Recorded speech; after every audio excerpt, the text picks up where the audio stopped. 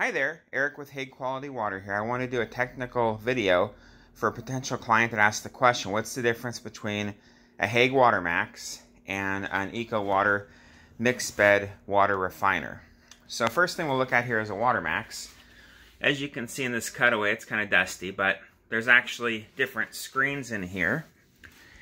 And the purpose of these screens is to keep the medias separate.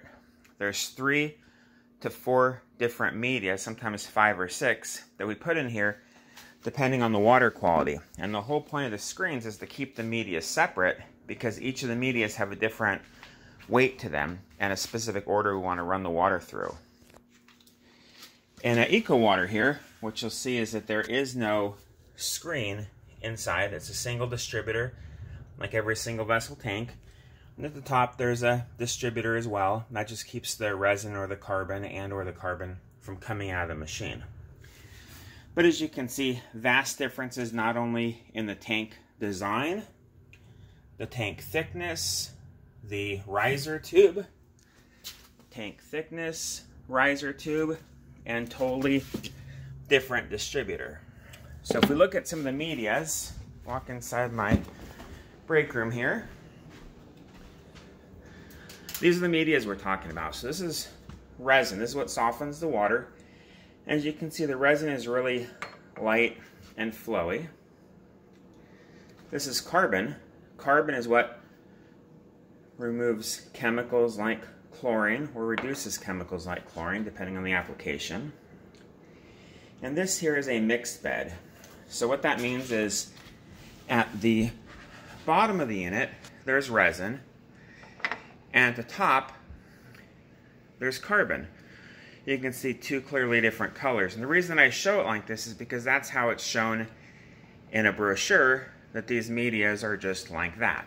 The problem is, every time the systems regenerate, the media gets turned. And what you end up with is some resin on top, some carbon in the middle, some resin on the bottom. Now if you keep doing this long enough for long enough periods of time, what you'll realize is they'll pretty much just mix together part for part, and you'll end up with a completely mixed bed of both carbon and resin.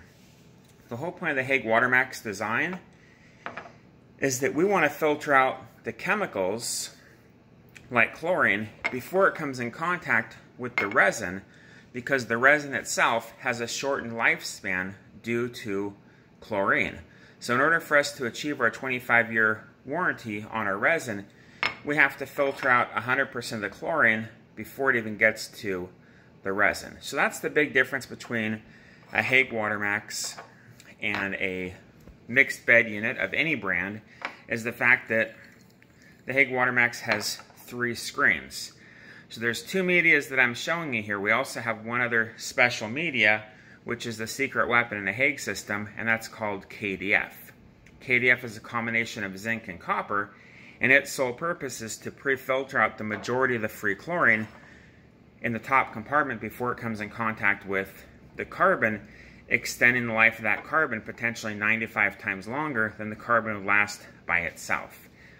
So when we're talking about no maintenance, we're talking about not having to replace the medias inside of a Hague Watermax, guaranteeing those medias for 25 years. If you have any questions on whole house filtration systems, Hague Watermax, or any other water related questions, please reach out to us. We look forward to talking to you. Thanks for watching.